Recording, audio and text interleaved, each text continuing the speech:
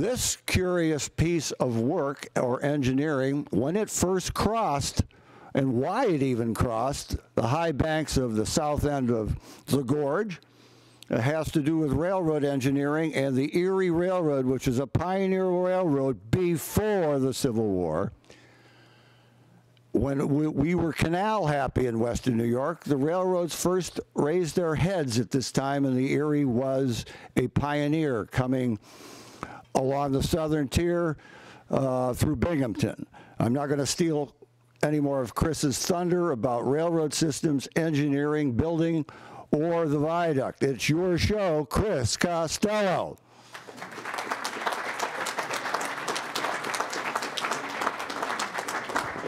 All right, I wanted to thank everybody for having me.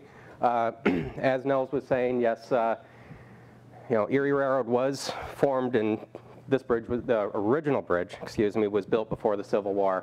To touch on what he was mentioning, the reason why this bridge was built, Erie, although they were a pioneering railroad, they had a bit of a major goof. They built from New York City to Lake Erie. Now, what we know now, if you were going to build a railroad, you'd build from New York City to Buffalo if you were going to build to the Great Lakes or to Cleveland. What the Erie Railroad did was they focused on Dunkirk.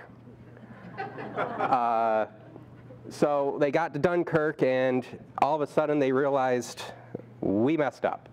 So the original bridge and this line was built to cut between basically Hornell up to Buffalo to fix their goof, which I don't think they ever really did, but oh well. The other thing, hold on. Okay. Other thing, what was I saying? Nels mentioned was I am rail buff. That's kind of putting it lightly. I'll touch on that in a second here. This picture here, I love this picture. It's the only picture I wanted from when the steam engine came through 2 years ago. So I actually got there Sunday morning at 7 or 8 a.m. and I sat there, so I had my spot. So if anybody else came around me, I had my shot set up. So, and it doesn't look as good on the screen as it does on the computer, but it's a nice picture. Little about me. He said I was a professional land surveyor. I work for Foyt Albert Associates out of Buffalo, New York. My main focus is construction, laser scanning, which I don't know if anybody understands what that is, and we'll be getting into small unmanned aerial vehicles soon. The part about me being a train buff and how I'm saying that's a little bit underrepresented. My brother and I own a small manufacturing company, Costello Manufacturing, and our major product is JJL models, which is model trains. And the other reason it's a little bit of an understatement, is I actually own my own passenger car. So, unfortunately, it does not look this nice right now. This is from 1963. But I am in the process of restoring it, and hopefully it will, within the next year, I'll have it brought to either Buffalo or to Rochester area for the final restoration. Okay, now about the bridge. Main reason I brought this up, this is from the valuation maps of the area. Get the thing here. Right in here is where the bridge is. This over here is on the east side of the bridge, and I'll have a blow up of it in a second, but there was actually a little bit of a semi-major community for the time over on that side. The other thing I always like to point out is this. If you see along the, these lines would actually be the property that was owned by the railroad. Currently, the tracks go off at a pretty sharp curve in that direction. Back when the bridge was originally built in 1851, it went straight off. And then, you know, out a few miles out, it came back into where the tracks are now. What I found out was it went from one simple curve a little ways out into these big S curves because of sinkholes along the original route. Here's that blow up of the east side. And this doesn't really show a lot, but you've got the station, you've got the tower that controlled all the switches at the bridge, since it was just a single track bridge, but they had double track coming in. And like I said, there was a semi-major community up here. There was actually 5 tracks up there at one point, which if you've ever been up on that side, it doesn't really look like there's room. Here's the other one that shows a lot more of what was up there. Shoot, I can't see. Okay. Right in here is that station. You've got the crossing that's currently there still. You've got your tower. This is the Cascade House, which I will touch on a little bit. There was actually 2 hotels up there. There was the Cascade House, and there was the Portage House. And just like, you know, you've always heard the saying, I'm from the wrong side of the tracks, or you know, Cascade House is where you went if you had money. Portage House is where you went if you didn't have money. So it was, I still have yet to find pictures of the place. This was a really nice looking building, and I'm sure, yeah, it cost a lot of money to stay there. On the Portage side, I've heard that's a little rougher. It's, you know, but I'm still working on getting that one. And then there was a dance hall up at the top there. And I've told if you go up there into that area, you'll actually find a lot of the old bottles, you know, broken down in there. As many times as I've been up there, I've never walked down there though. I'll have to do that at some point. What years would it have been there? Cascade House. It was there probably right around in the 1850s when the original bridge was built. And I'll get to when it left, but it was probably, you know, it was finally gone in the late 60s, I believe. So. Chris? Yes. 18 or 19? 18. Why is it located there? If they went south a little more, it would have been a lot flatter. Did Letchworth own the land at the time? No. At the time, they did not own the land. Or, sorry, Letchworth did not own the land at the time. Actually, let me go back here a little bit. You can't read them up on the screen. This original, I can't remember the names that it was bought from, but they bought the property. This realignment was bought from Letchworth, and that would have happened in 1870, early 1870s. So, and what was your other question? I'm sorry. The location was. Oh, the location of where it was. What's always fascinated me is back in the 1850s, and even before then, land surveyors basically had control of design of where things went. And, you know, unfortunately, you know, it's hard to say at times, but a lot of the times surveyors are looked at as kind of the dumb guy out there that, you know, that doesn't really know what he's doing, but he just goes out and tells us where to put things. Back in the 1850s, the surveyors said this is where it should go.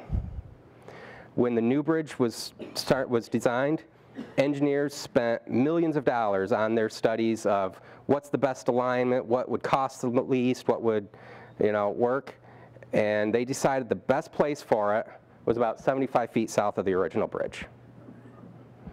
So I have a lot of faith in surveyors of that time, because they just went out there and they basically walked around and said, this is what's going to work. And a lot of that, you know, if you go south of there, where they start, where they end up, I think there'd be incredible grades to get there. If you go north of there, the bridge would get too long. So it's, and part of what Erie was huge on building bridges. They, you know, there's this bridge, there's Moodna, there's Storuca, there's Kinzu. They liked going across the top of mountains. So they spent tons of money doing it. Yes? The community on the east side of the bridge, did that have a name? The question is, did the community on the east side of the bridge have a name? And it was Portageville. So. Okay, let's get back up here. Okay, this is where I stopped. The next one. Okay, a lot of these pictures are from the LetchworthParkHistory.com. It's something like that. I'm sorry, I'm not doing it justice. But first part of my program focuses on the original bridge and then the current bridge, and then we'll get into the construction. This obviously is the original bridge. It's wood. Built in 1851. This is actually taken from the south side of the bridge, upstream basically. And then you've got the downstream side. This is where you can look at the current bridge. There's the overlook right there, right by the upper falls. Of course, the original bridge was wood. I like this picture because it shows just how big the timbers were on the bridge. You know, you're looking at, you know, people standing right next to them. They're probably at least 12-inch by 12-inch timbers. The other interesting thing about how this bridge was constructed, any piece of that bridge could be pulled out. A train could come across it; it'd still hold. So, you know, so that's something that amazes me, because now they build so lean that you pull a piece of steel out, most likely the bridge is just going to fall down. This is on top of the bridge, and it offers us the first view of Portageville up there. Can see the Cascade House. This might be Portage House, but I'm not sure. You can see the station and the tower in there. But what really fascinates me is, if anybody's been on that bridge, they know how windy it gets. They've looked down, and looking at where this picture is centered. He was standing on the railing, or he had a ladder up there or something. And although I'm not too bad with heights, I would never do that. So just another view of the top. This is at the east end. You can definitely see Cascade House there, the station, and actually I misspoke, I'm sorry. The original, what I called the tower before, was actually a water tower. The other neat thing about this is that distance between the rails looks wide. And if anybody knows why that is, Erie was another great idea of theirs. Instead of doing the standard 4 foot 8.5 inches between rails, they went 6 foot. This actually worked in their advantage and their disadvantage. Advantages are Erie had some of the biggest clearances on the East Coast. So they were well known for hauling big stuff. The disadvantage was eventually they had to take every rail, move it, which is actually kind of neat because they did that in one night.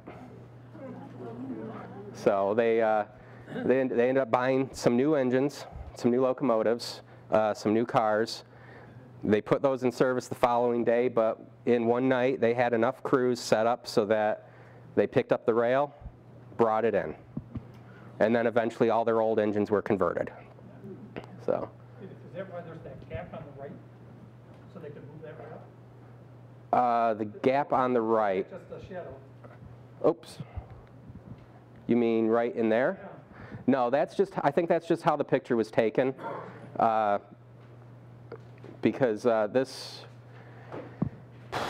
I'm not sure when the picture was taken, but, and I think it was in the 1880s, I believe, when it was originally moved, or when that rail was moved. It was moved long after the wood bridge was gone, so. Yes? So part of the draw for the hotel was to be able to go out on the bridge. They obviously made it so it's wide enough to be like a boardwalk. Today, there wouldn't be, right? I mean, the railroads have a fit when you go anywhere near them. But back then, they encouraged it. Kind of to a point, yes. I don't know. What's the question? The question was, part of the draw for the hotels was being able to go out onto the bridge, and they encouraged it, whereas today they discourage you even going anywhere near the tracks. I would say to a point, yes, but I think the main draw of Portage was that it's where the Erie came in to what is now Letchworth State Park. I don't know if I have a picture of it, but there was actually stairway. They had the stairways through the bridge, but you could go down to the falls. So it was kind of that stop on the Erie where you could go and see the falls, see the lower areas that are now the park. And at the time, I don't want to say it was encouraged to go on the bridge, but I don't think anybody cared at all. Okay. So, as I was saying, talking to somebody earlier, even guys my age, when they were young, they talked about how they'd go to Letchworth, they'd walk out on the bridge, and a train would come, and they would just stand there while the trains went by, and nobody cared. Now, it's much different. So, and quite honestly, having been out on the bridge, I don't know if I'd want to be on the bridge with a train. So, like, it was you saying that was very narrow. It's, between the railing and the rail, I could lay down, and I'm not very tall, and touch the railing and the rail at the same time. And trains overhang that rail. So. Okay, next, just a picture of the station, better picture of the station up there, and the tower that I keep talking about is right there. I've got a couple things that indicate that there was actually a gauntlet track on the bridge. It was definitely wide enough. What a gauntlet track is instead of having a full switch so that you're onto the very same tracks, there wasn't all those moving parts. It was just the tracks. People can see me. If you had the two rails going next to each other, the two inner ones would just cross so that you had 4 rails up there, but in 2 separate tracks, but you didn't have all the moving parts of a switch. I haven't found actual good pictures that show me that, and so I take that for what it's worth. But there was, you can see there's a semaphore right up there, one of the signals. It's actually telling the train to stop right now. So there was a tower there to control that movement. So, you couldn't have 2 trains side by side on the bridge. So one had to stop if one was coming. Just another picture of the station, and you can sort of see over the roof. Can see the Cascade House over there. I actually just noticed that last night when I was messing with it. Yes, ma'am. Oh, I was just wondering. Excuse me, if we could, because we're recording this, Chris? Yes. So I've got Yeah. this great microphone here. Thank you, great so microphone. Right, Yeah, that helps out. Can you hear me, anything I can say? yes, Yeah. I can hear you. Okay, so what I was wondering about was the telegraph lines and Yes. any water lines or anything, but did the bridge carry those? There are pictures that show telegraph lines. And there's actually some pictures that show control rods that cross the bridge for the towers that would control switches and signals. Water lines I've never seen. Currently, I can't think of anything that crosses it other than There is remnants of a, I'm going to call it kind of a seismic system, network to test how much the bridge moves, which actually I found out was a complete failure, and they've pulled everything out. But that's also beside the point. But I don't know of any. That's all. Those are the only lines I know of crossing. There Thank was a you. water line on the wooden bridge. Yes. With periodic faucets, Yes. which, I will talk about in a few minutes. So, okay, as I was saying, you got the Portage House up there.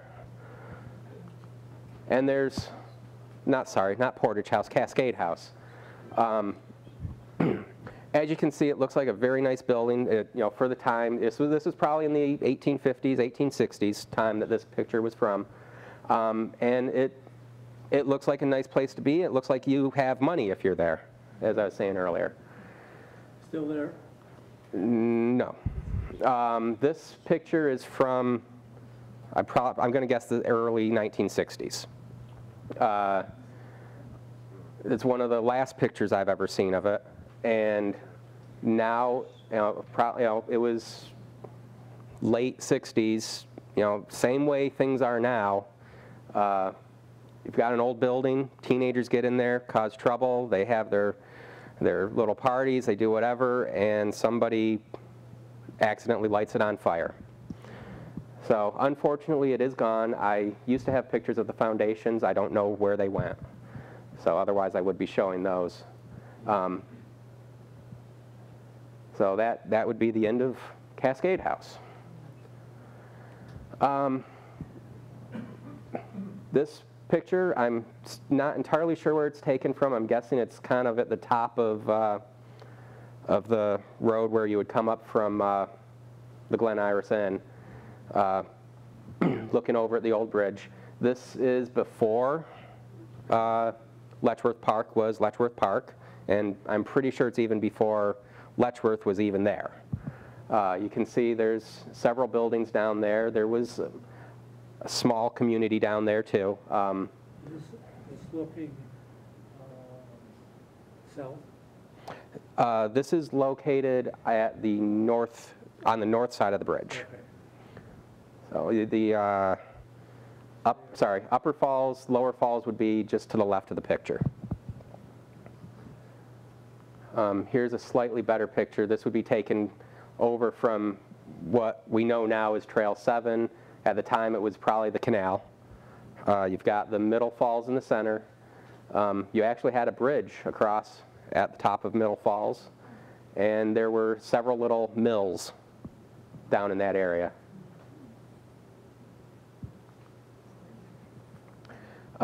This would be Trail 7. At the time of the Wood Bridge, there was also the canal there, and Trail 7 would be built somewhere in that area now.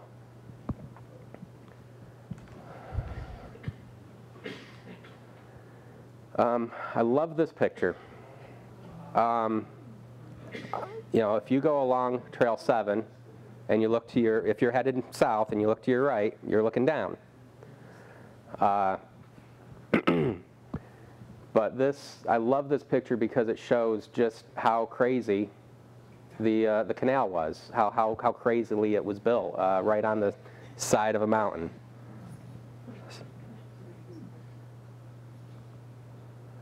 Just another picture, kind of showing the same, other side of that picture. But this one actually leads into the next picture. But you've got your canal, you've got your towpath, and as I'm assuming most of us know, and it's tough to see, but that canal eventually became a rail line. It's filled in, became the Pennsylvania Railroad. Picture looking directly down from the bridge. This would have been the steel bridge at this time, onto the railroad. This is a little bit off topic, but I like this because if you've been to what is now Portageville, you can look off and you can see some remnants of this bridge. This would have been the aqueduct for the canal. It didn't, when it crossed the river, it didn't go into the river, it crossed a bridge that had water in it. And I believe that the original canal bridge was just modified to do the railroad bridge. What was the original name of the canal? The original name of the canal was, Genesee Valley Canal. thank you, Irene. I was going to say it, but Irene is definitely, I should probably repeat it, the Genesee Valley Canal. Irene's involved with the Friends of the Greenway. Okay, I did it right. The You say this site is showing a rail line? no, right now in this picture, this is showing the canal. Oh, it's an aqueduct, okay. Yep, it's an aqueduct. But when they converted the canal into the railroad, the railroad bridge crossed in the same spot. And I believe that the original aqueduct was just converted into the railroad bridge. I have never seen a picture of the railroad bridge. So the Letchworth bridge is very high. Yes, This bridge is much lower. yes, They cross at different places? different places. So Chris, could you repeat the question? Yes, Thank you. okay. The question was about this bridge was very low, Letchworth was very high. Let me go back a couple slides. Maybe a couple more. There we go. The Letchworth Bridge currently is at that elevation of the top of that bridge. This is where the rail line would have the rail line that would have crossed that aqueduct would be. So you're looking, I want to say it's 150-ish feet from the rail down to that elevation. But that's where they crossed. About a mile behind this picture is where that aqueduct would be. Yes, ma'am. Well, I'm sorry to bother you again, but what year are we talking about?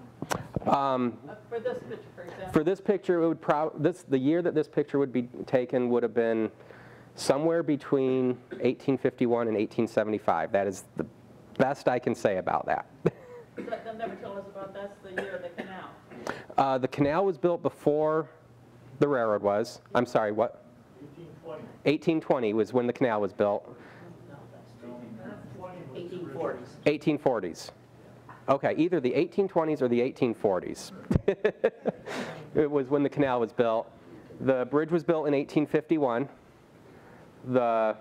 And I'll get to the rest of the history of the bridge, but this bridge would have gone 1875, sorry. But the canal was still there under the steel bridge, or wrought iron bridge. I saw another. Yeah, I have a question. I remember years ago learning something about how we couldn't have skyscrapers until we had steel.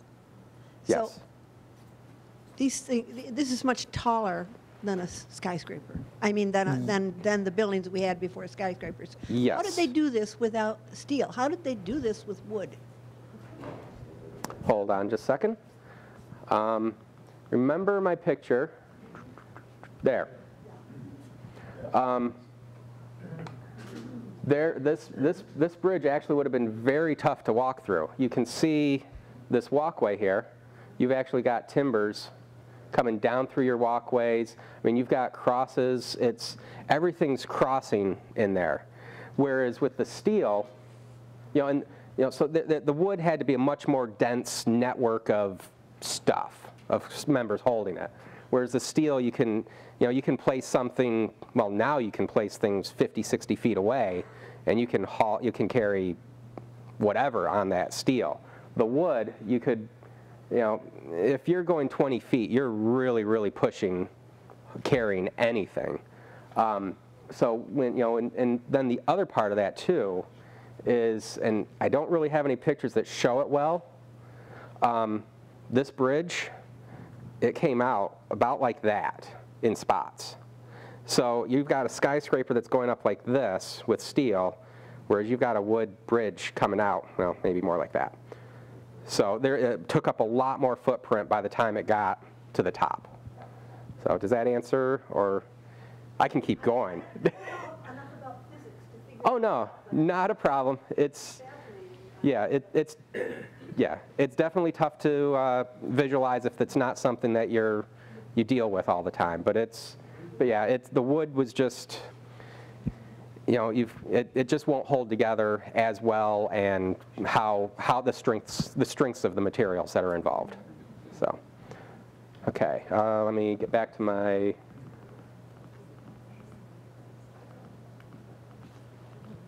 Oh, okay. Did I cover the aqueduct pretty well? Okay. What we've been alluding to this whole time with the original bridge is it burned down. Story is that train crossed, and there was a bridge tender, I guess, that would walk the bridge, make sure no cinders or anything came off the locomotive, set it on fire. What Irene was mentioning earlier was there was a water line across this whole bridge, and that was mainly for fighting fires. So this guy crossed the bridge, nothing. Went back to his shack. About an hour later, he looks out the window and there's a fire.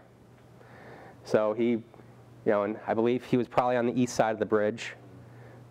So he started running across trying to turn these faucets on, and they were all rusted shut. So, May 6th, that was the end of the original bridge. What year was the fire? 1875.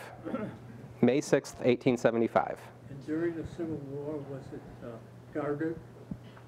I don't know. That's interesting. I'll have to look that one up. The question was, during the Civil War, was the bridge guarded? Heavily.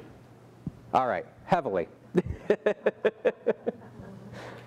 So I might have to talk to you. So May 6th, 1875, it burned down. Just some pictures of what's left.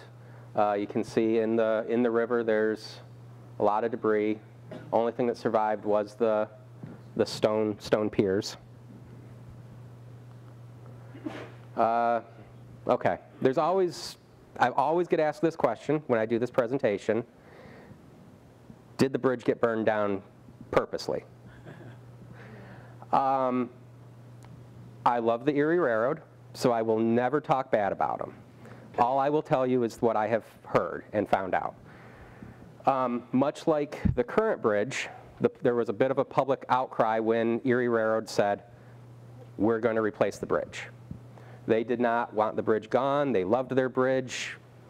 And I don't know if they eventually kind of said, okay, fine, whatever. And then the bridge burned down, somewhat conveniently.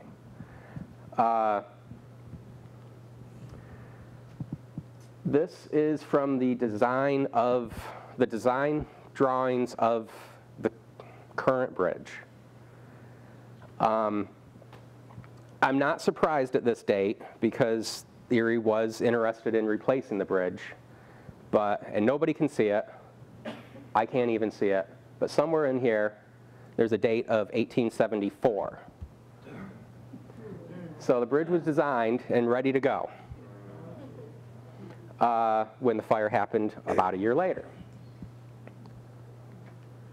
Oop, I can stay on that slide for a little bit. Yes? Were the footings still in place when they did the next bridge for where the cement or the bottom? Okay, you're talking, are the excuse me, the footing still in place when they did the steel bridge, the second steel bridge? Yes. The original footings for the wood bridge are still in use today. Okay. Most of them. Yes. Before you get to the new bridge, the old bridge had some history or records. Yes. Can you talk about how many logs it took, and was it the tallest and biggest wood bridge? Okay. The original bridge, the question was about how much wood was involved, and I know I've read the numbers. I don't remember the numbers. I want to say it was like 100 acres of timber was used for the wood bridge. What's that? 300. See, Irene's better with the wood bridge. I'm not so good with the wood bridge. So what was the rest of them? Was it the tallest wood bridge in the world? Okay, question was it the tallest wood bridge in the world? And I can't remember. Irene, can you? Irene's shaking her head no. So you don't know. Okay. I think it might have been. I heard that. I want to say I heard it too, but I can't say for sure. So yes. What is the height of this bridge? The height of the current bridge from railhead to the average level of the water is, I want to say it was like 250 feet. So, okay. Question. Yes. I'm kind of confused about the two separate bridges. Okay. The first bridge was where the canal was, that was lower. Was that the site of the original bridge with all of the timbers that burned down? Okay. Question is about, she's confused about the original, the two bridges. I actually had two separate sites. The low bridge that I discussed, that was the aqueduct. It would be over in Portageville, like coming south before you even hit the park. The river comes in and bends, and that's where that aqueduct would have been. That was for the Pennsylvania Railroad. That went under it never went under the wood bridge. The canal went under the wood bridge, but then the canal eventually became the Pennsylvania Railroad, and that would have gone under the current bridge. So under you remember the picture that showed the big wood bridge? Yeah, but I thought it was farther down the river. Because when you looked at those pictures, you could see the other bridge farther down the river, and then this big tall bridge, which we all know, Right. was Are you talking? a different site. Oops. You're talking about this bridge, right? Yeah. Okay. That's the lower bridge. And Yes, this low bridge. The Pennsylvania Railroad, not the Erie. Right. This bridge would have carried the canal and the Pennsylvania Railroad, which is where the wood bridge, where the wrought iron bridge, where the new bridge is going, is, that's downstream about a mile, and they're separated by about 150 feet vertically. So they're. So that original bridge that you're talking about that burned down, this is about a mile downstream. Yes, this bridge is about a mile away from the original, the wood bridge that burned down. Okay, so is that lower bridge, is there still something there? This bridge, where the Pennsylvania crossed the Genesee River, there is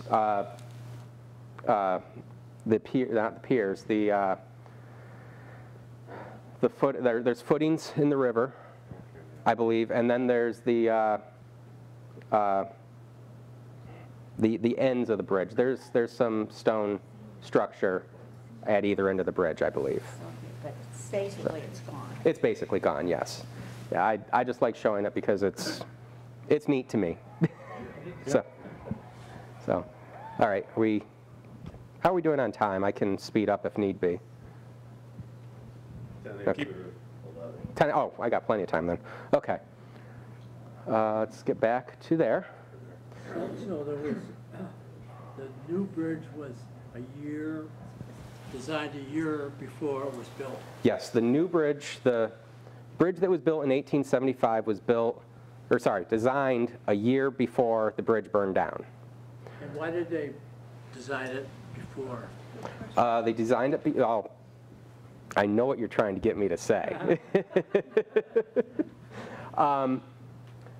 My reasoning for why the bridge was designed a year before is that they needed time to design it, they needed time to mill the steel, they needed time to get the steel to the site, which I'll touch on here in a second.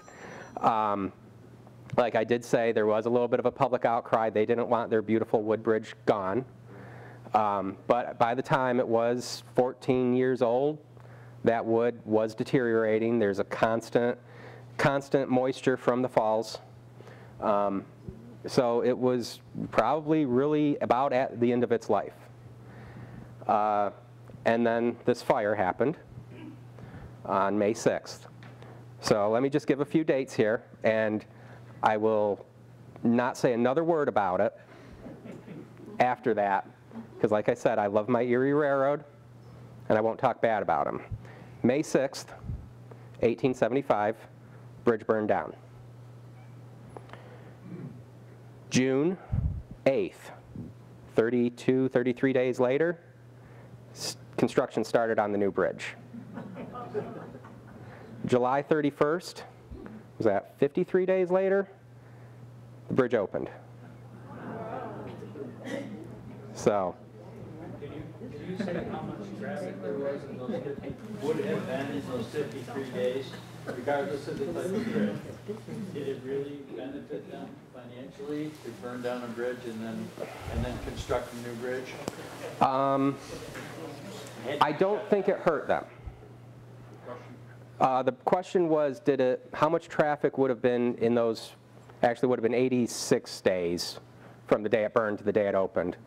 Would it have benefited them to burn it down and build a new bridge?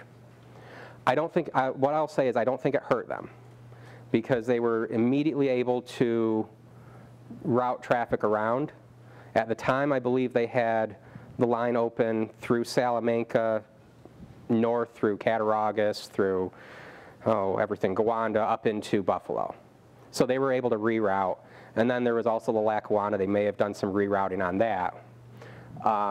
But looking at the plan that they had a year prior, that bridge was going to have to go away while they built it, either way, because they were always originally going to use the same footings. I know Erie was good at rebuilding their bridges. If anybody's heard of Kinzu Bridge in McKean County, PA, they had originally built that bridge, and this bridge is nothing compared to what Kinzu was. Kinzu, I don't remember the time frames exactly, but that bridge, it was wrought iron. It looked very spindly. 300 feet high in the center. About a half mile long. That bridge, they planned it. They got everything on site. They built from both sides, rebuilt from both sides. What they did, they had these kind of traveling cranes that would span, you had a tower here, you had a tower here, you had a tower here. That crane would sit here. They'd tear down this one, and they'd rebuild it. They'd move over. They'd tear down, and they'd rebuild. That took about 90 days. 90. But that was from time of construction to time of completion. And they had time to get everything on site. And this took 86 days from time of demolition to get everything on site, to build it, to open it. And they weren't working from an existing platform. They had to build in from the sides. So, okay.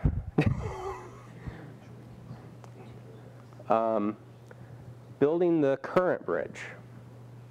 Like I'm saying, I was saying here, they built in from each end. And you can see that in these pictures. You got a tower built here, you got a tower built over there. There's at least 2 more towers in between there that had to be built. Pictures from the top of it being built. This is a similar view from where we were at on the wood bridge. You can see your Cascade House, your station, your water tower, everything there. And that's the test train. So I think it was 10 locomotives they ran across at once. And as I was saying, you can see right along there is the canal. which Canal, Pennsylvania Railroad, Trail 7. And you can also see the original piers from the wood bridge. That pier has now been removed. There's probably another pier right there that's been removed.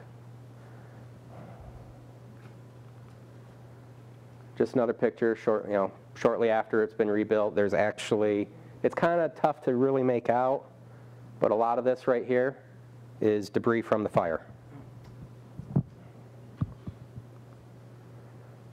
And then just another train on the original bridge.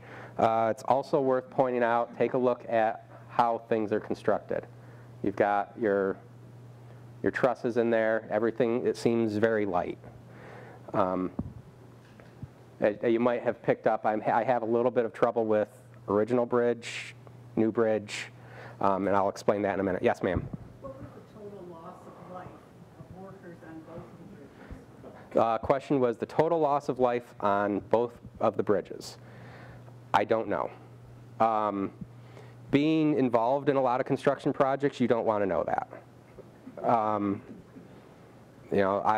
I've seen accidents. I've luckily not been involved in a major accident, but it's not something you want to know. You don't. I'm sure it's out there. I've never seen it, and I would never go looking for it. So. Just another picture. This is from the east side. We're pretty close to where my original picture was taken. Once again, take a look at the trusses, even the columns and the footers. Now, that'll all get explained in just a little bit. Just some more pictures taken from upstream. You can really see the canal at this point.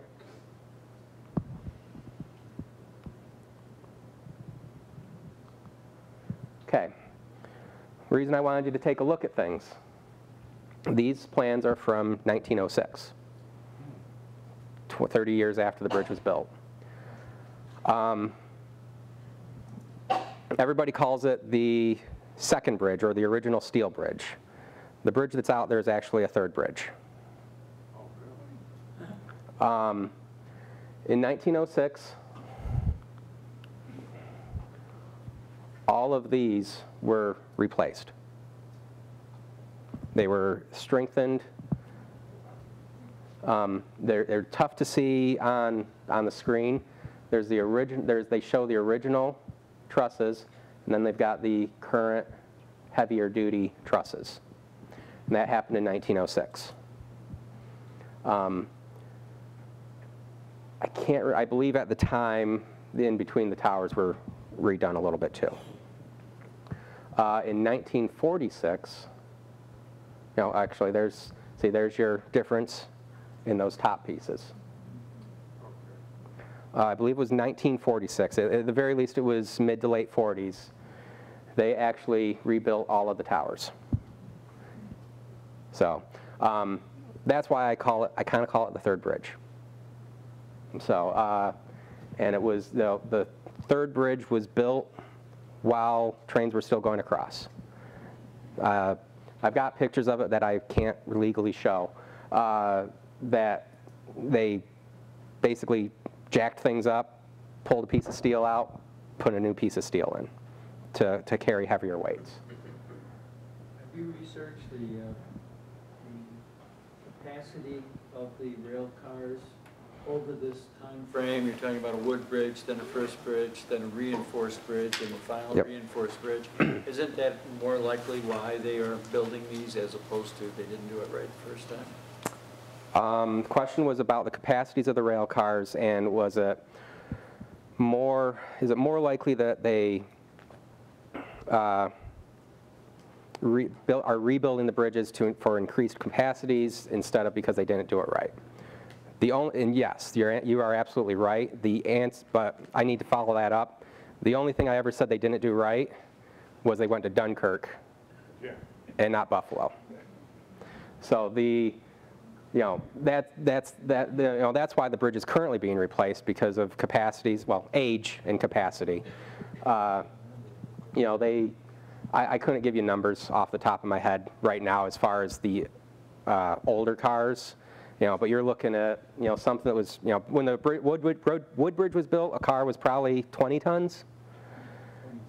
20 tons? I'm just kind of throwing that out there as a guess. Because for today, 40 ton, I got a 40 ton sitting in our lot. Yes. I mean, that's typical for a flatbed right now. Yes, for a flatbed. These, oh, those are passenger cars, sorry. A coal car from this era right here, maybe a little after that, no, that era, would be 40, 50 tons. A coal car today hauls over 100 tons. So that just kind of, and then before somebody asks me the question, currently the bridge has speed restrictions on it of 10 miles an hour.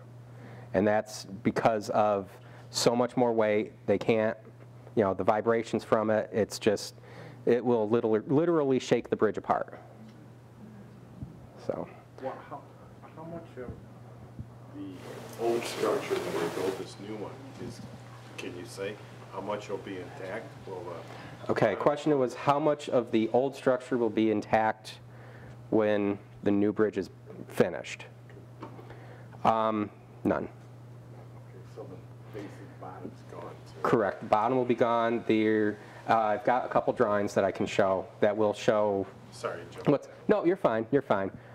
We'll get to that then. Okay. So, but this picture showed those trusses up there. I don't think at the time, actually I can say almost certainly that the towers had not been rebuilt yet. So there's Yes. no way anybody could get up to that railroad? No, there is no way, well, not legally. There's no legal way for you to get up there at this time. This picture, I really only put it in to kind of show the change. We're looking at from the east side to the west side. This was right around the time Letchworth State Park was getting formed. So the roadway that was under it is not there. It looks like there's a trail that goes up in there. That is all there was. And at this point, I believe the towers had been rebuilt. The new bridge. This is from the drawing. It's definitely distorted. But it'll be about 75 feet south of the current bridge. Not in the same location, no. Because they now, unlike back in 1875, there's no route around. Norfolk Southern, technically they own the old Erie Main Line through Salamanca, but they can't get to Buffalo from there. And speeds are just, you can't, the speeds, I think it's like 30, 40 miles an hour for the whole route. Whereas here they can go, I want to say 45, 50 up to the bridge, then they got to go 10, and then they can go 45, 50 again. Does that mean where the original is, all those tracks come out too on each end? Yes, to a point, and I can, to a point, yes. The tracks of the original bridge will come out. The approaches to the original, I shouldn't say the original bridge, I should say current bridge, yes. Tracks up to that point will come out, but there will be some realignment, probably I'll say about a quarter mile back from each end of the bridge, and that's where it'll connect into the existing track. So, okay, as excuse me, as many of us know now, it is going to be a new arch, which it'll be pretty. Over here would be where the existing Park Road, actually it would be right about there. Existing Park Road is. And there will be approaches to that steel arch construction. Your nice computer rendering of it. I mean, as much as I do love the old bridge, it is it will be more appealing to the general public. More open. It, you know, as we were saying earlier, all the piers will be removed. Nothing will be left there. It will be, you know, the river will be clear to flow. Not that it necessarily inhibits it at this point, but so yes. What's the width of that stand? The width of the arch is, I want to say, 550 feet. Just a second. I can't read it on there either. The overall width of the bridge, I think, was about 800. Well, the current bridge is 819 feet, and 819 feet and some change. That is probably pretty close. It does go a little bit bigger than the current bridge with the approaches. So your footings are on each side? Yes, you'll have a pier, well, not a pier, but you'll have a footer there. You'll have a footer there. You'll have dirt approach up to all of it. You have a pier. You'll have a pier. You have another pier. You'll have another pier. And then this, I've got some pretty neat pictures of that, but that's just concrete skew back. So there's actually, it's actually angled, and there's a pin that, you know, the steel will come up from and the steel will go out from. So, okay, here is what I was talking about, the drawings. Let me just make sure I'm where I think I am. Okay. This is the park side of the bridge. You would have, you know, up till a year and a half ago, there's the little parking lot that was there. You've got your road that went through and down. And then the existing bridge is actually right there. So like I said, the new bridge is 75 feet south. The road, instead of going down right along the edge of the gorge and then down that big hill, will actually come under the new bridge, through the dirt approach of the current bridge, and then go down that hill. And then there will be a kind of a parking area over, you know, for you to view from there. This is the overall view. You can see that's that new road, the old bridge, new bridge, and on this east side, it's really, you know, the only changes over there are going to be pulling out the current dirt, putting in the new dirt, and then just whatever drainage controls. Okay, a while ago I had the question, how are they building this arch? And this is the only real picture I was able to show at the time. If you see, they had the, like I was talking about, those skews, those skew backs. They're going to build off of that. So they'll build this structure and they'll do a temporary support into the ground to hold it from tipping. And then they're just going to keep adding to that structure from both sides until they meet in the middle. So I would say by the summertime you go out there, you're going to see this steel structure just kind of hanging out there. And you're going to say, how are they even holding that thing? And there's going to be huge cables that are dug right into the ground that aren't going to let that come in, hopefully. So they are using cables? I would imagine it's cables. It's been a while since I've been out there. Definitely I have not been out there since they put the steel up. I do have some pictures of it, but they're from the internet. Into rock?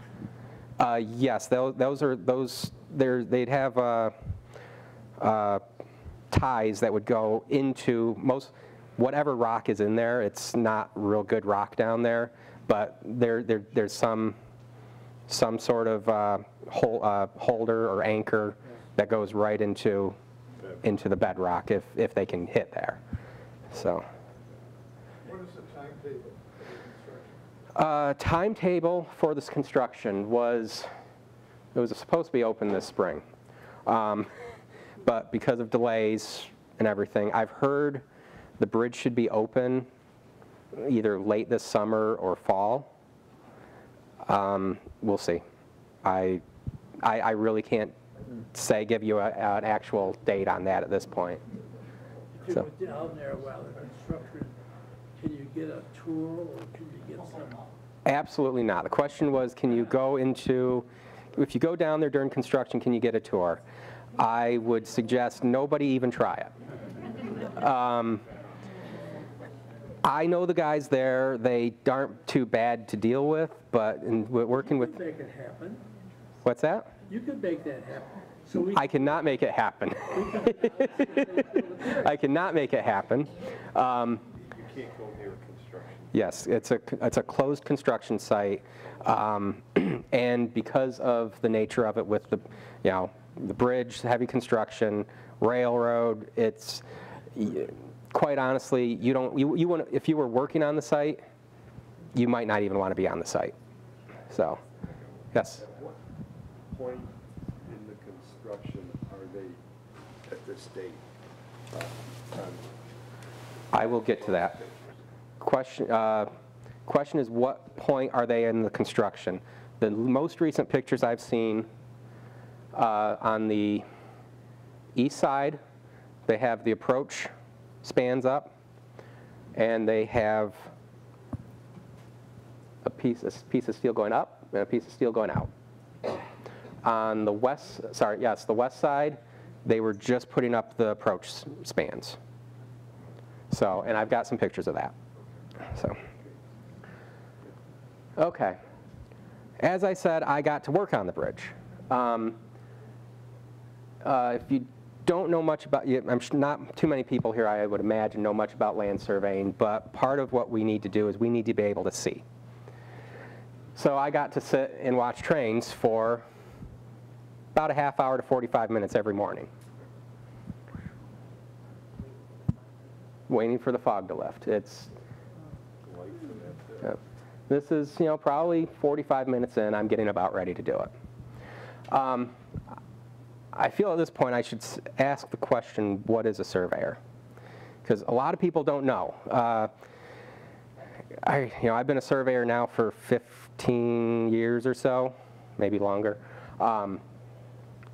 And people ask me, what do you do? I say, well, I'm a surveyor. They go, oh, you take surveys at the mall? No. I do not survey at the mall. I don't take, I said, no, I locate property boundaries, I lay out for construction, and at that point you get a blank look. So eventually I say, you know that guy, when you're driving down the road and you go through the construction site and you see that guy taking pictures? It's not a camera, but they know exactly who I am. So, the instrument here, it gives me horizontal angles, gives me vertical angles, and it gives me distances. And from there, I can locate anything, I can lay out anything, once I have a control network set up for, reference points. I kind of like the picture because it kind of represents. That's how George Washington started. Yes, taking pictures. Unfortunately, I'm not going to be able to use this picture much longer because a lot of our total stations are starting to use cameras for more advanced stuff. We can actually take a picture. If we miss something, we could actually measure off pictures now. So Is that a theodolite? that would, yes. There's multiple different, I won't get too crazy, but there's theodolite, then there's total station. The total station does a little bit more than a theodolite. So, but the total station will do everything a theodolite will do. The theodolite will not do everything a total station will do. So, you had another question? Oh, you did. I thought it was real interesting. One of the first frames you showed us, you said that they had to divert the railroad into a curve when they made it because Yes. there was a sinkhole there. Yes. So land surveyors can know if there's sinkholes. No, that's more geology. you know, if I walk across where a sinkhole is forming, I won't know. Which is why they originally did it came straight off the bridge, and it curved, and then basically went straight north, where the track currently is now. I believe in those years they had issues with sinkholes, with drainage, and they had to, rebuild, and eventually they said, forget this, we're gonna do this other little thing. And it took me a little while to get the answer on that, because nobody, well, first of all, it happened over 100 years ago, and second of all, everybody said, oh, well, it has to do with grades, it has to do with this, and eventually I kind of poo-pooed all those ideas for various reasons, and then I said, okay, I'll go with the sinkholes. So, yes. Oh, sorry. So it's more geologists that would know. That would be a geology thing, yes, yes. Is the Genesee Gorge had an effect of where the bridge and the train went through? Question is, did the gorge have help decide where the bridge would be? Yes. Yes. Yes, absolutely. It was one of the more narrow places of the gorge, and it's where the rail line kind of came up. A lot of it based on grades from where they started, where they finished, and getting those low enough grades so the trains could actually make it up the hill. So you're saying they don't use transits anymore? Is that true? No. They No. Well, transits. We're starting to get into terminology of each individual piece of equipment. A total station takes the place of a transit, takes the place of a theodolite. So surveyors don't use transits anymore? No, we'll use a total station. So, and it's just a matter of same concept equipment, just upgraded. It's like using a Model T compared to Ferrari. So. There you go, more fun. Okay, kind of an explanation of what we actually did out on the bridge. We set up this control network, or all these reference points out there, and using our total station. So what we had was right here, he's got a point set up. We actually have a point behind us for reference, and we turned a horizontal angle so that we could get our next point, and we have a vertical angle. The vertical angle wasn't used as much because we ended up doing some other stuff, which I don't touch on, but he's actually shooting down across, through the bridge, across the gorge, down to the bottom. Down to the west side. He was actually standing up there before. We now have our reference point up there. He's setting up here, so now we have we're now referenced which way we're turning, and he's going to turn over to the observation deck, where most people view the bridge now. And I don't think he's showing up, but he's right there. Yes? Why are you surveying the old bridge when you're building the other one 75 feet down the... I mean, why? We're not. Oh, I thought that's what you're doing here. No, we are referencing, we're getting a reference network. These points we used later on to build the new bridge. And to actually, we did do I shouldn't say we didn't survey the old bridge, we did do a little bit of that. That was basically when they started blasting rock. Before they blasted, we had to set up our equipment, and we had to locate a bunch of points on the bridge. And then they blasted, and after, we had to locate all those same points again to make sure nothing moved. If something moved over a 1/4 of an inch, yes, a 1/4 of an inch, I had to remember the spec, then the bridge couldn't be used. Just for a reference, nothing ever moved more than anything I could even read. So it was, between my fingers. You guys can't see it because I can barely see it. That's how much we saw movement. So, continue with this reference network, we actually went up to the top again. And this point was originally going to be used to monitor those piers during that blasting. We ended up not using this pier, or this point, but it is still down there. Is that the way they'll take the footers out of it, to blast it? I don't know. I have a feeling they won't, because it is right next to the new bridge. I believe the original design showed causeways being built into the river for that purpose, but I don't know if they will. I don't know if that's how they'll remove them or not. So it'll be interesting to see. We'll watch that next summer. So this again, that's at that point, and you can't see him, but he's down there someplace. All right, I mentioned our vertical angles. We didn't use those because we leveled. And all that is we're getting vertical coordinates, I guess. And the first time I ever got to cross the bridge on foot was leveling across it. Up to this, this was December of 2015. If you remember December 2015, it was beautiful until today. It got cold, it got windy, it got wet. My helper was cursing me the whole time. He is not a fan of heights. And I kept laughing at him. And to be fair, though, I was on the south side of the bridge. On the north side of the bridge, you look down and you see a waterfall. So I was laughing at him the whole time, saying, "You're a wuss." I came back on the other side, and it took me a moment, but I saw why he was upset. Why was he upset? It's further down. You've got a lot more. If you look on the south side of the bridge, you just see some water flowing. Pretty, it looks gentle. It's not, but it looks gentle. You look on the other side, you've got a waterfall. There's a lot more going on, and it gets a little bit more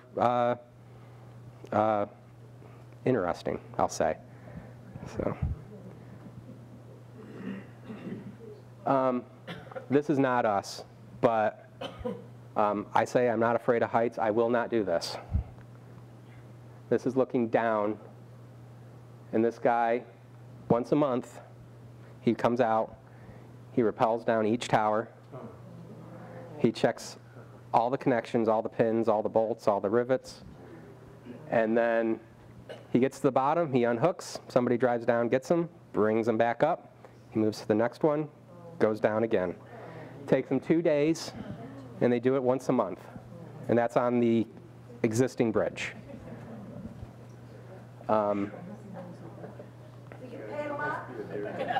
He probably does. I've never asked. So the only contact I had with him is as I walked by him, I would just shake my head. By the way, he's doing this the same day that I first crossed the bridge. How much do they pay that guy? I don't know how much they pay him. I know how much they pay me, and they couldn't get me to do it for that. This was something that I mentioned earlier, the whole seismic network around the bridge. That's something that got put on to kind of monitor the bridge. They had, there was a little bit of a, I don't want to call it a failure, but it was a couple of pin shifted, and part of the structure did actually need to be put back into place. But these were put all over the bridge to kind of monitor that, so that if something did shift, they could stop the trains. The system was a complete failure, but it's kind of neat to see it.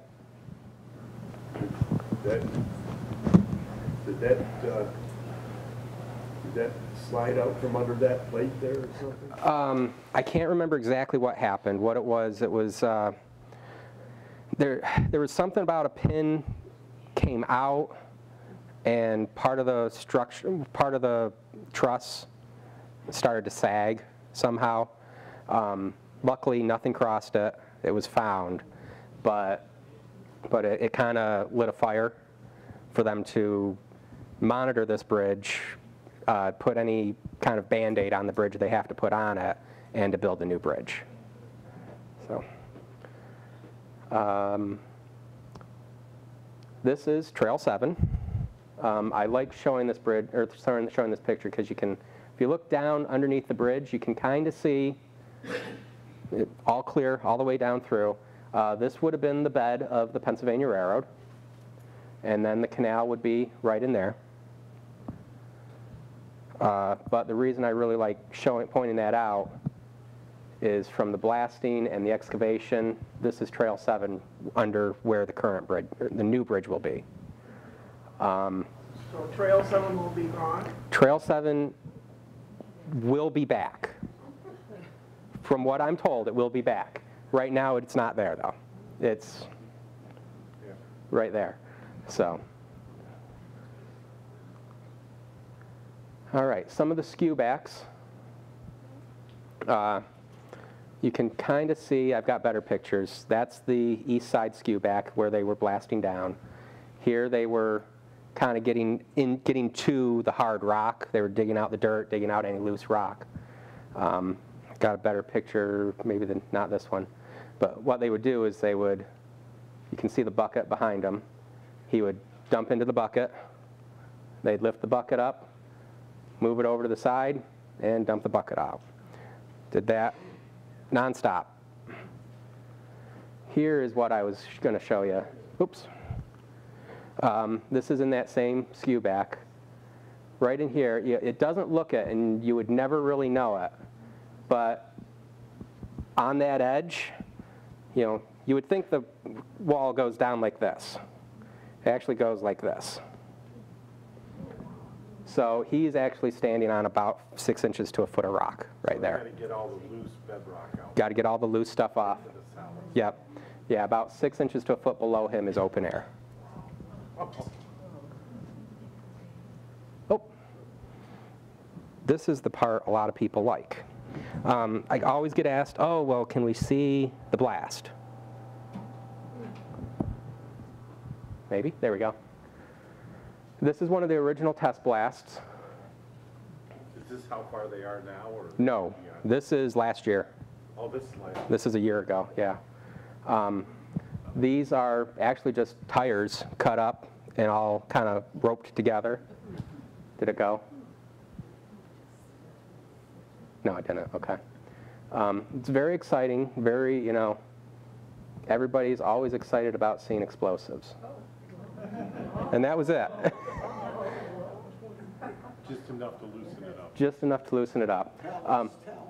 And that actually, it's a little deceiving. That's, like I said, that was one of the test blasts. So I think they had about half the amount of explosives in there. There was actually a smaller area than most of what they were doing. And unfortunately, I never got to see it personally, but one of the guys that works out there was nice enough to post.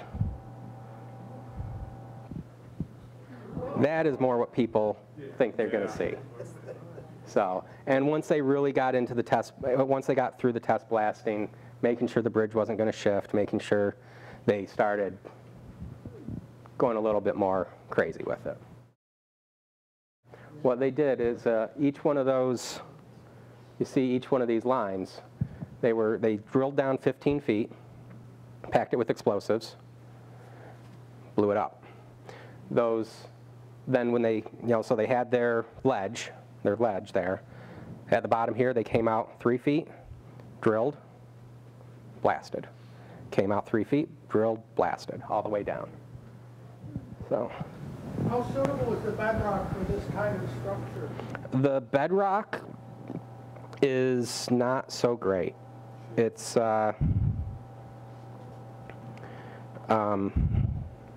they have to go way in. Yeah, they're it's very loose rock. Even the bedrock, it's all kind of shale and just real loose. So there's a lot of reinforcing that went in. Okay. So yeah, I know, like, it's tough to see. I'm sorry, but in here and in here, there's all sorts of those anchors that are going right down in to hold everything back. And then even now they are cut down quite a ways, and there's netting that goes up in there. The cement they use today is so Yeah, all those anchors are shotcreted in and everything. This is taken from the existing bridge. You can see they're starting they're actually, that guy right there would have been pulling out loose material, and the guy next to him would be drilling for explosives. Some of the piers on the west side being put together, and this is actually where my photos stop, but I've got a lot of internet pictures. So one of the labor foremen out there started taking a bunch of pictures and posting them. This is the form for that first pier that's going up. So you can see kind of the size of them.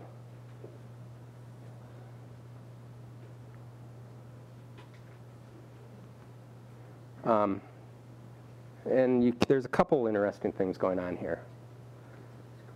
You can see they're drilling, which was interesting. They would lower the drill rig down there, they would drill, they'd pull it out, pack everything with explosives, do their explosions, lower the backhoe down, get the dirt out, pull it up, put the drill rig back in. So it was kind of a long process.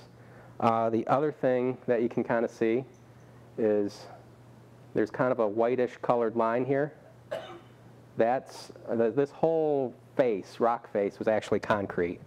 Back, I want to say it was the early 50s, they reinforced that whole wall with concrete.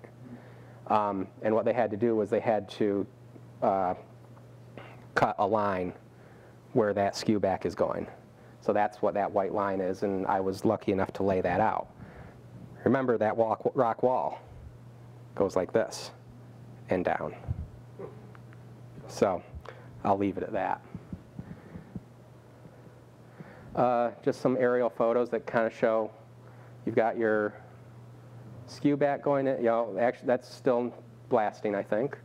That one's definitely going to need to be blasted. And you can see the original road and why that road was being relocated. Won't there be any effects when they take the old one down, they got the new one up? What about if they probably won't do any blasting on the old one, they just cut that up? Correct. Yep. I doubt it will be blasted. What I imagine they'll do, they'll probably start with some traveling crane. Oops. They will start, I wonder if it's the next, no, the next one doesn't show any better. They'll probably lift the first pier out, or not the pier, the first girder out, drag it across, cut it up. Then pull the second one out, drag it across, cut it up. Then they'll tear the tower down, cut it up. And they'll just keep doing that all the way across. Once they got all that down, then they'll start taking the piers out of the bottom, and then they'll start reclaiming the areas. So putting that parking area in. No pier in the water. No piers in the water, no. Beautiful. Yep. How will they get them out? The piers out of the water? I have a feeling they'll knock them down, they'll knock them apart, but your excavators have the bucket. They also have excavators that have grabbers. So they'll probably go in, they'll tear it off, move it over, throw it in a pile, and they'll just keep doing that. They may dam it on one side so it diverts the water so they can work. They could do that too. Like I mentioned it earlier, there were plans for causeways into the river. Project manager originally kind of said, I don't really want to build a causeway, so I think he's going to come at it in a different way. Yes? Maybe you're going to get into this. why is it that the existing bridge couldn't be made into a walkway like they've done at Kinzua in Pennsylvania? I think a lot of it's political. I think a lot of it also has to do with insurance and cost. I would love to see that because I do like the bridge. I see somebody shaking their head, they don't like that idea. Yes? I belong to a group, railroad, ex-railroad trailways, and they had a presentation showing the present bridge with a, mock-up of the new bridge. It looked terrible. It does. It wasn't a free, look at this jumble of girders and everything. Yes, it does look terrible like that. I think a lot of it, remember I was saying a lot of people didn't want their wood bridge to go away. I think a lot of it's the same thing now. One of the things I kind of battle with personally, because I do like all these old things, is I don't want to see any of it go. None of it. Absolutely, it breaks my heart when I see, them tearing houses down, because it's like, that was a really nice old house. But if it's not useful, if it's not safe, if it's going to cost somebody money, there's no reason. That bridge, it's, people make the argument, well, you're not hauling freight anymore, but I will go back to Kinzua. Okay, Kinzua was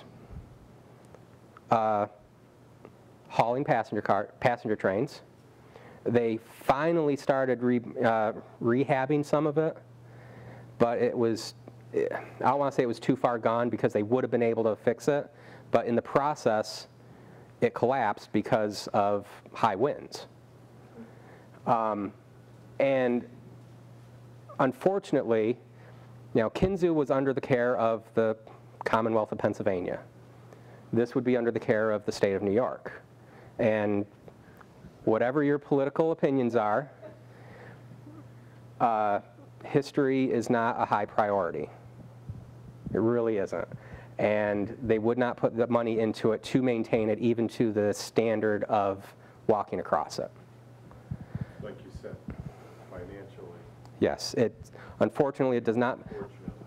Right. If you have somebody that's willing to put tons and tons of money into something, that's great. But everybody wants to see it stay. Nobody wants to pay for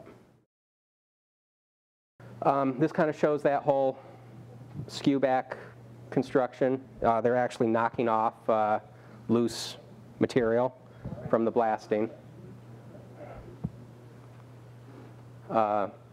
You can really, they're getting close to the bottom on that skew back there. This would be the west side. They're building that pier finally. More of the building. And then there's that skew back I was talking about. So that is, there's going to be there'll be another one on the other side of the bridge, the other side of the gorge, sorry, and that will hold that whole structure, which in the next frame you can see the size of that structure. These pictures came in just the past week. That's just lowering one of the steel beams down. You can kind of see it, but I got a better picture of the approaches being built. That's looking up at the pier. You can see the steel for the approaches. This beam, well, this is actually that angled beam out. You can see where that, the size of this stuff. So, and, oh, one more. That's that. I believe this is the beam they were lowering down in that a couple pictures ago. And then there's building the approaches.